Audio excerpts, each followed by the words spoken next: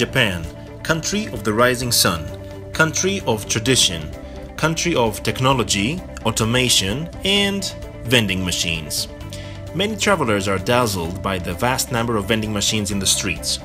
They sell any type of soft drink, cigarettes, coffee, candy, soup, sake and beer, and even souvenirs.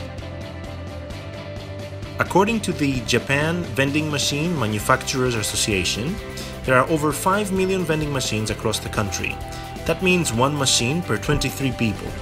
Annual sales amount to 60 billion US dollars. But why does Japan have so many? Why don't we see them in other countries as much? Well, there's a number of reasons. For starters, cost of labor. It's no secret that Japan's population is aging and consequently shrinking. That means less and more costly labor force. One solution to this problem is automated vending machines. They are literally everywhere, making significant number of products available any time of the day.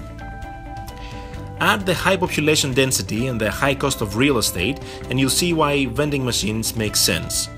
127 million people are living in a country the size of California, which land is consisted 75% of mountains.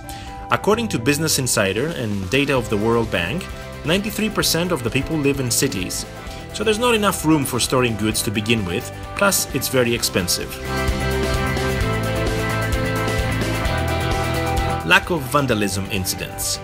According to a report by the United Nations Office on Drugs and Crime, Japan is one of the safest countries in the world. It has one of the lowest crime rates and, along with this, the lowest robbery rate worldwide. The companies operating these vending machines have little to worry about when it comes to vandalism and theft incidents. Use of coins. Yes, in 2017 in Japan, many people still use an excess amount of coins. Some restaurants still don't accept credit cards, but this is changing, as you can see many prepaid cards being able to be used on vending machines as well. Having said that, tossing a coin into a vending machine both refreshes you and helps you get rid of the excess metal nuisance. Japanese also love automation. Japanese consumers love, or let's say enjoy, a sophisticated yet simple and efficient method of buying stuff. From automatic ordering machines in restaurants to automatic receptionists in hotels to robot receptionists in malls. Vending machines are no exception. Plus, they're very convenient. It looks like vending machines will be around for many years to come in Japan. The question is, how are they going to evolve, if that's even important as they're convenient already? Maybe the payment will switch to less use of cash, maybe the number of goods will grow.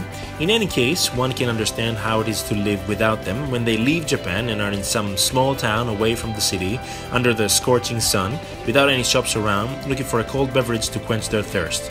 Nightmare. Alright guys, thank you for watching. Subscribe for more. Take it easy.